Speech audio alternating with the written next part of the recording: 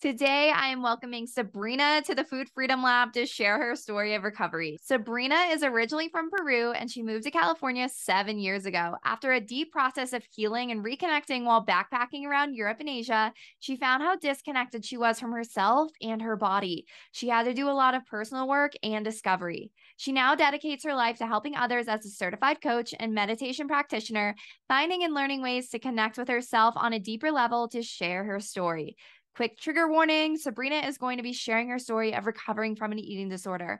If hearing that is unhelpful for your journey, please skip this episode. Hello, everybody. Welcome back to the Food Freedom Lab. I have another very special guest today. I have Sabrina with us, and she is going to be sharing her recovery story with us. And I am so excited to listen because I know parts here and there from looking at your social media, but I don't know everything. But I know based on what I've seen, it's going to be powerful. So Sabrina, thank you so much for being here and taking the time and sharing this with us today. Thank you so much, Ryan, for having me. I'm very, very excited to be here with you. And I really appreciate you doing this for other people because I know that this is a way to feel supported and also by sharing our story, we can feel that connection that we all are in this together and we can heal as a community. So oh my gosh, 100%. So Sabrina, will you take us back and kick it off where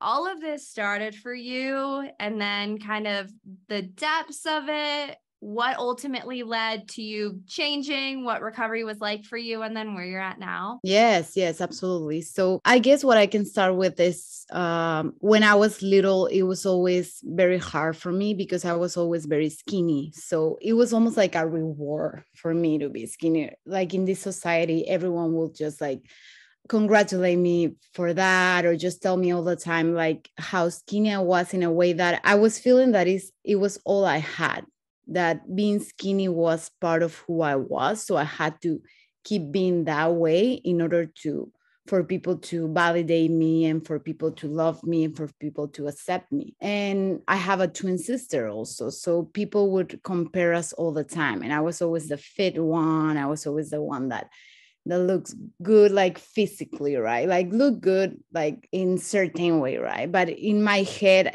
it was really important for me to keep being that way, but I didn't realize until, well, my dad left me and my sister when we were babies, and that created a lot of insecurities in myself. I grew up being very insecure, looking for external validation all the time. So around when I was 13 years old, I met my dad for the first time. And I think that was like the key moment when all these eating disorders started really strong, because I was trying to build a relationship with him, but he was with this girl. And this girl was a very hard person. And she had a lot of issues, like image issues.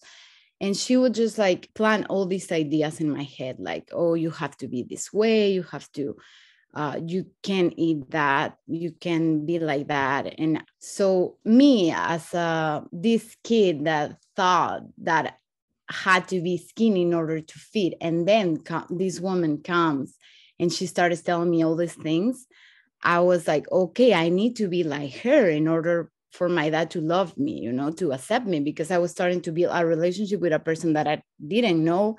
And on top of that, I would see that he would accept this woman, but not me or my sister. So I was like, I have to do everything in order to be this way. And this way was to be skinny, was to be like her. So I started this journey where I was just like, it started with anorexia, where I was not eating a lot.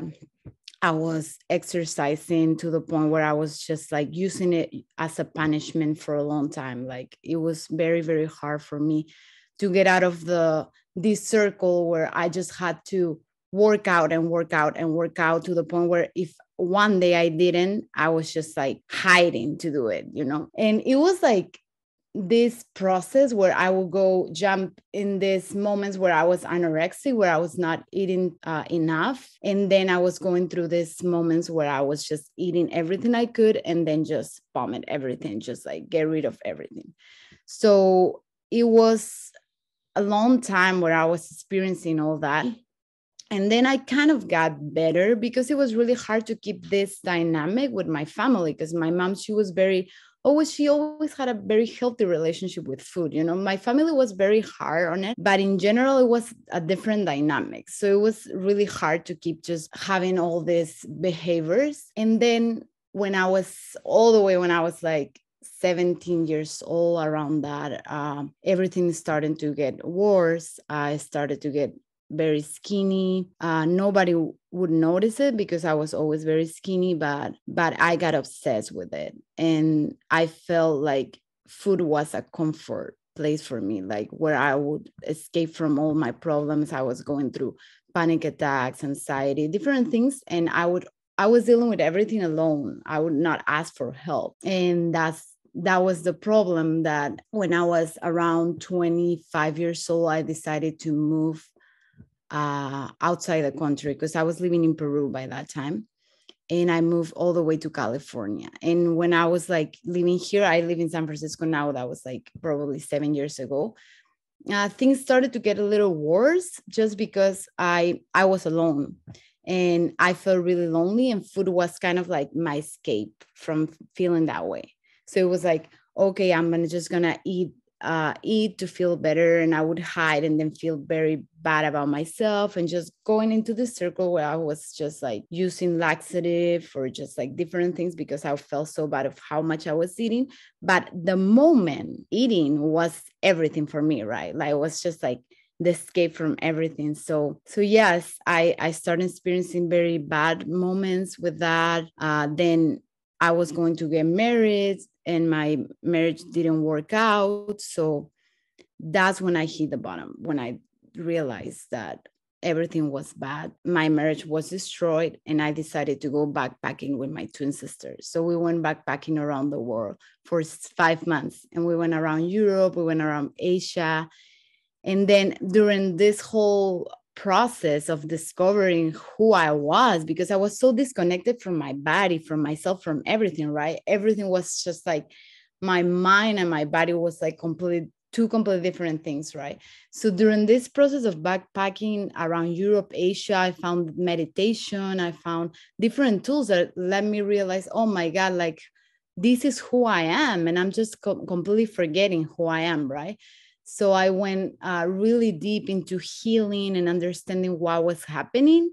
And I had 2 episodes during this backpacking moments when I was not eating, and I started realizing that, okay, something's going on here. And that was my moment of, okay, awakening, in realizing that something's going on, and probably I am lying to myself by saying there's nothing wrong, because I kind of got into that moment where I was eating everything, but it was not everything. It was just like I fell into this place where I was eating just all the healthy food I could. And in my mind, I was saying to myself, okay, you eat everything, everything's perfect, so you're fine. But then I started realizing that no, there's still a restriction in there, because you're still limiting yourself. You're still not wanting to eat this or this or this.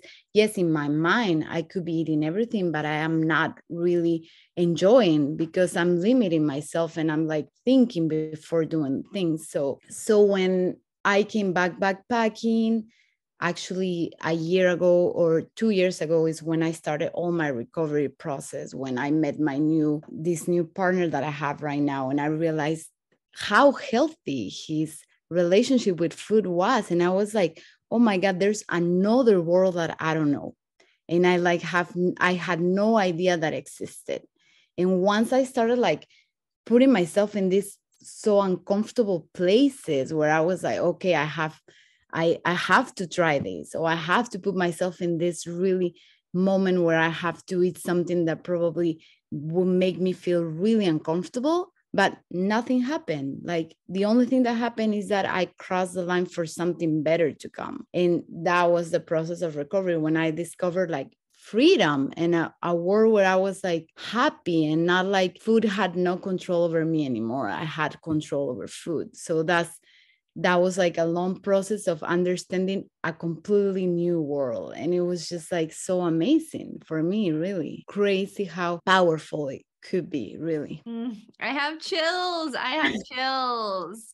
Did you do recovery completely on your own? Yes, actually, it took me a while to accept that I had a problem Yeah. because it was really hard for me to be vulnerable enough to accept it. And then once I accepted it, I was so deep into meditation. I mean, I'm a health coach, but through meditation and these different tools, I help others. So that's the way I help myself, by understanding what I was going through and then accepting it. And once I accepted it, I went through the most uncomfortable place, but to be where I am now. And this is like, okay, wow, I did it. And I really want to share my story with others so they know that they can do it, Oh my gosh, I love that. So, with you being very into meditation, I'm curious, like, because obviously a lot of the disorder and the chaos comes from our mind. So, Mhm.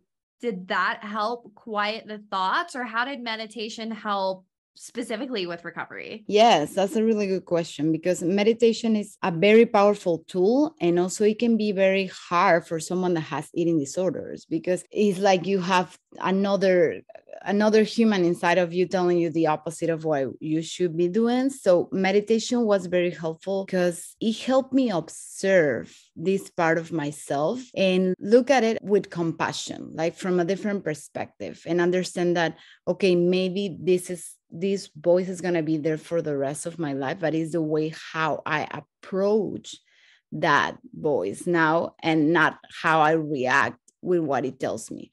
So meditation was to be able to sit with it, and probably after having something that scared me so much, just being able to sit and say, okay, this voice is going to keep talking, but the more I can sit with it and observe it and accept it by meditating, the less it has power over me. And it's just like, it is less powerful and less powerful over time. So meditation was like a way for me to do that, to just sit with it and just approach it in a different way. And what Yeah. is your meditation practice like? This is really a very interesting question, because I think it changes, depends on how I'm feeling, and trying to be like, because I've been through so many hard things in my life, I feel like I try to be very compassionate with myself, because I used to be very, very hard on myself all the time. So I try to ask myself, what is that I need? Because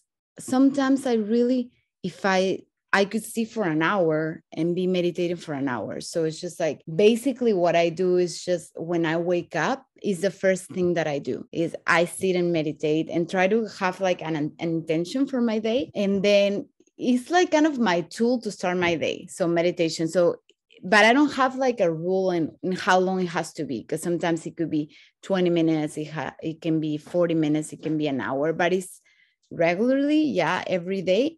And sometimes if I'm having a hard day, and especially because I feel like I can say that I'm not 100% recovered, like from my eating disorder, because it's been all my life, pretty much since I was 13 years old, and I'm 31 right now. So it started only 2 or 3 years ago. So I could be 80% recovered. So meditation is a tool that I do every day for me to be able to deal with it. So sometimes if I eat something and it's triggering something on some thoughts, I sit and meditate during the day and just like try to look at it with more compassion. Yeah. I love that. So going off of that, with bulimia recovery, I know a lot of my clients express, and I know that I felt this as well, just like the overwhelming anxiety of sitting with the food and then not releasing it. What helped you when you decided, okay, I am ready to do something different, and I know that means that like I need to stop engaging in these behaviors?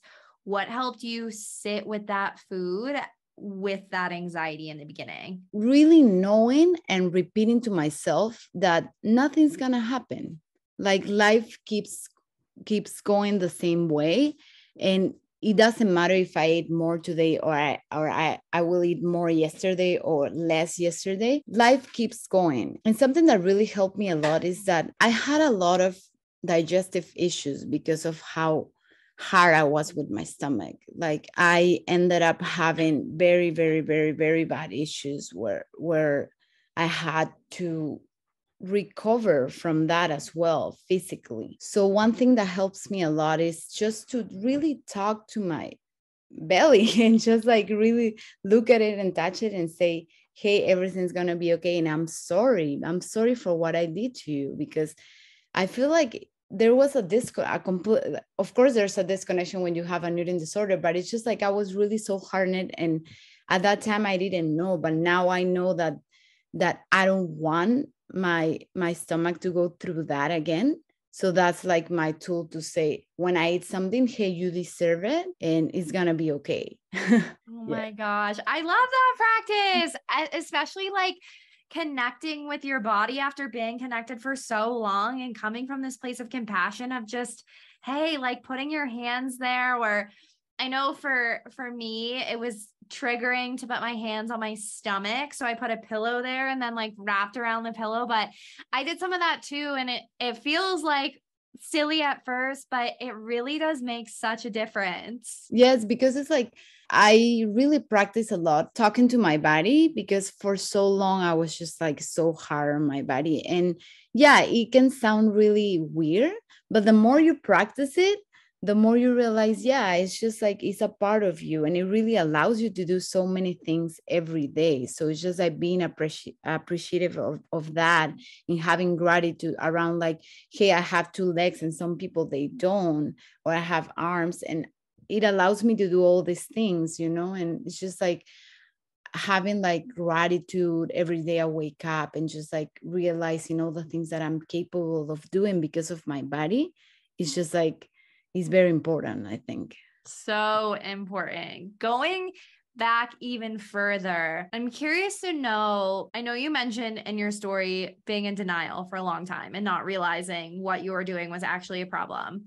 When did you connect the dots of, wait a minute, what I'm doing with food is becoming a problem? I remember exactly the moment, because I decided to become a health coach. I was studying a lot about nutrition as well. And just because I wanted to understand what food does in our body, right?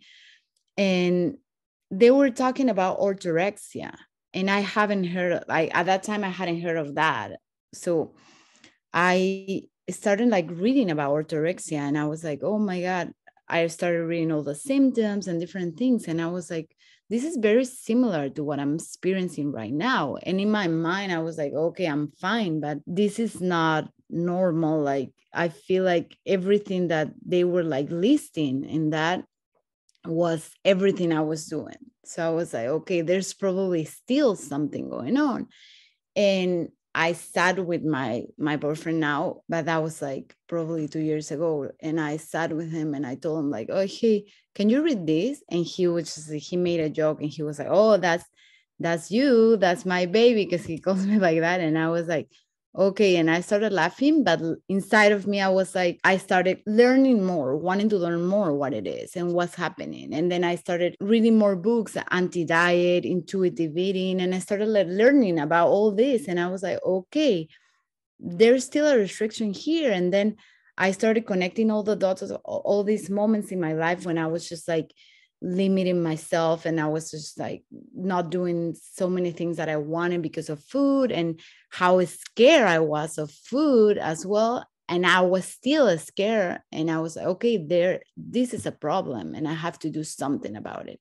So that's when I started like all my journey of recovery, like just learning as much as I could about intuitive eating. And it was very powerful for me, especially because I was really very scared of many foods. And it's just like how you start like adding all these new foods that you haven't had in a while, and it brings so much happiness. Because I mean, I was terribly scared of it, and it was the first thing I ate when I was like in recovery, and my heart was racing and I was so nervous. And probably for everyone in that ice cream place, it was like a normal day having ice cream, right? But for me, I was like almost crying.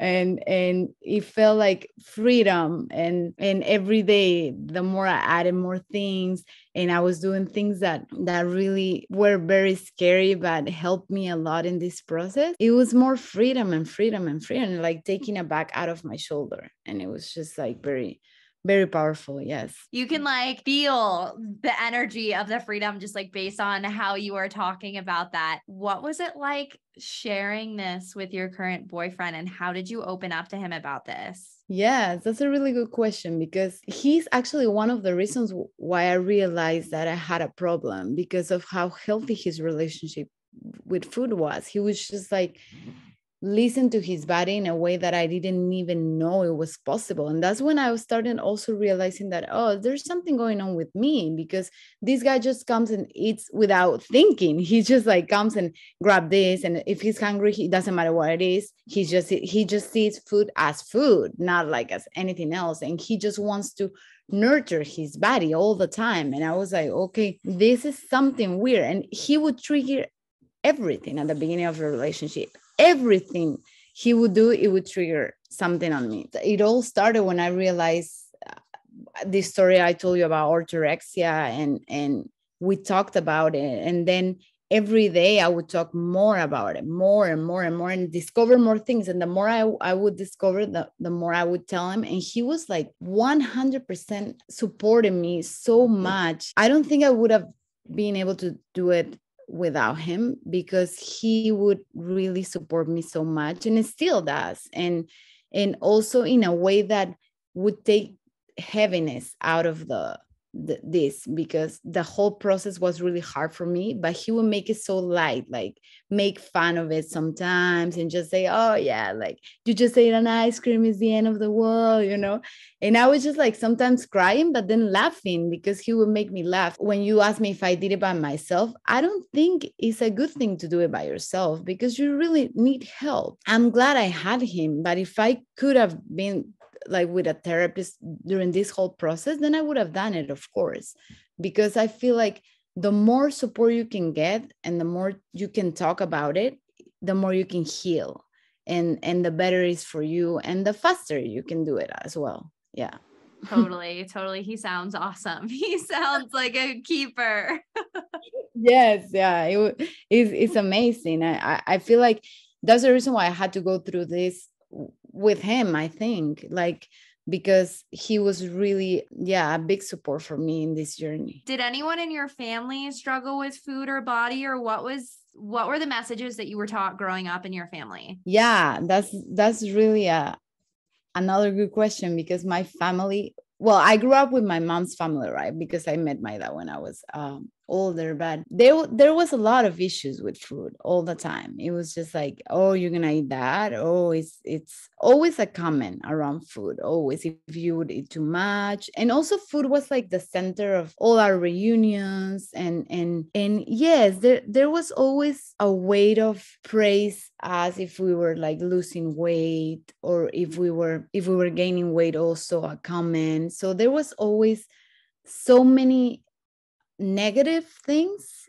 around food, also positive. So it was like kind of like, that's why when I moved by myself, food was kind of like my way of reminding my family in all the reunions that we had. That's why I was just like running to eat all the food I could, because it was the only way for me to feel happy, feel like I was close to my family. So yes, growing up, my mom was very, very open with food, but my mom, she was always bigger than us. And that was another thing. It was really hard, because I would always see how people would treat her different just because she was bigger. And even she had not issues around it, it would affect me a lot, to the point where I would think it's normal for her to not be able to eat certain things just because she was a little bigger than them. So people would always have a comment around her, and I would feel so bad. It would make me feel, oh yeah, no, my mom doesn't deserve to eat that, because she can. And I would always have that idea that I can be like that. And if I'm bigger, then I can eat that. And it was just like a normal thing for me. And now not so long ago, I finally told my mom about everything I went through. And I told her, thank you so much. And I appreciate it. And I'm sorry if I ever thought that you didn't deserve to eat something, because people made me think that it was that way. And it was very healing for me to be able to talk to her about it, because she was like, she really appreciated that I opened myself with her and I told her everything I went through, and how she really made me feel very safe around food. And she never, never, never made me feel less just because I was eating more than other people or anything else. Yeah. Wow, I can only imagine how healing that was, not only for you, but for her as well. I mean, what a huge connection to be able to have that conversation. Wow.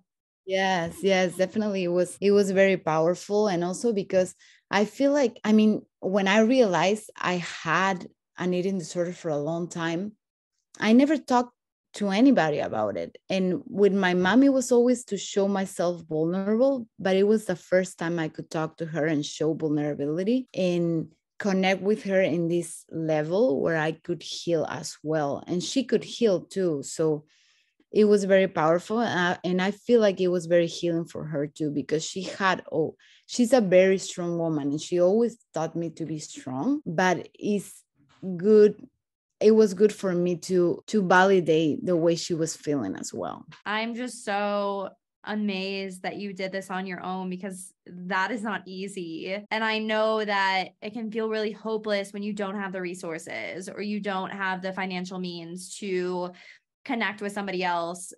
But I think that it's so important to be able to share that you are able to do it on your own.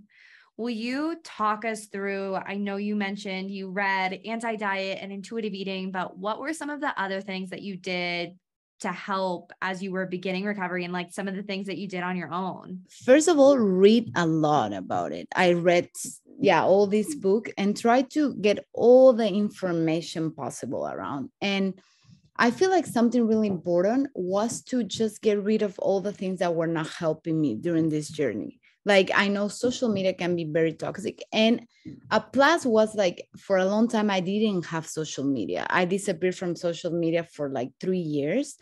So it was really helpful for me to not see anything. But then when I came back to social media and I started seeing all these new trends and stuff and diets, I was like, okay, I'm not going to follow anything like that. And if I see someone that would trigger something, I would just like stop following it and try to respect my process and try to know that it is hard right now because I'm in a process of recovery to see these things. That's why I have to get rid of all that. So that was one of the first things I did. Then all the information I could. And then it was just trying all the things that scared me. Try it and try it and try it and keep trying and keep trying. And even if I would go back to a small little, because I feel like recovery is like up and downs, right? You can just do something one day and then the next day go back to your routines again. But it's just like when I catch myself doing the same thing that I was doing, okay, let's try something new today. And also having patience, a lot of patience, because it takes time. And talk about it with as many people as I could. I did it, but I'm just like anyone that is listening to this and is going through recovery, I think like it's very, very important to talk about it with as many people as you can that you trust. Of course, it's not that you're just gonna go and talk to everyone like, hey, but it's just like talking to the people that I love the most about this was so helpful.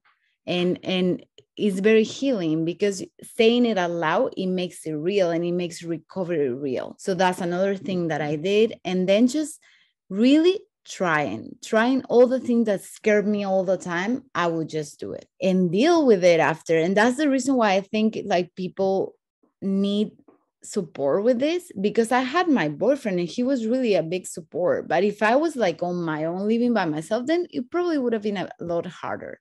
That's why I say like if someone's going through this alone, to not wait, just like you can have support anyway. Like, I mean, you were amazing to Ryan during my process, because I saw your Instagram and it really, all your videos was like, oh my God, this is just like, this is possible. And just like encourage me to do all of these things that would scare me. So like, I would just encourage people to look for people like you, Ryan, and people that really support us through this journey. Is just very, very key for recovery. I appreciate that so much. Thank you. Sabrina, for anybody that is listening, that is feeling hopeless, that is thinking about the journey of recovery and is like, I don't know if I can do that, what words would you have for them? Look at things from a different perspective and just try to see how life would be if they were on the other side of it, when they don't have the eating disorders. What would be the things that they would gain? What would be different and what would be better? And try to imagine how they would feel if they were going through that, and if their life was that way, and have patience. It's like nothing that lasted for so long is gonna be fixed in a day. And that's the beauty of this process, that really you learn so much about yourself. And just like, I am grateful. It's been hard, but I'm grateful for going through this, because it really made me learn so much about myself, about my body, about the things that I enjoy, and to see it as a process of discovery, as a process of learning, as a process of growing, and to know that they have all the support and all the tools. All they have to do is look and get all the information they can, and they have support everywhere. Really, if they want, they have the support. So just to keep going, because I'm not saying it's easy, but it's so worth it. So worth it. I always say, I have yet to meet somebody, and if you know somebody, send them my way, because I've yet to meet somebody that has said recovery wasn't worth it. It wasn't for me. I have never met anybody that has said that. And I so appreciate how you mentioned, this was really about getting back into your life, but also cultivating that relationship with you. I think that it's so easy to think of recovery as this is about food and this is about body. And yes, that's a part of it, but it's so much deeper than that. It's really about rebuilding this relationship with yourself. And that's why I just really love the exercise that you talked about with putting your hands on your stomach and talking to your body. Definitely going to use that. Sabrina, in honor of the Food Freedom Lab, what does food freedom mean to you? It means enjoyment.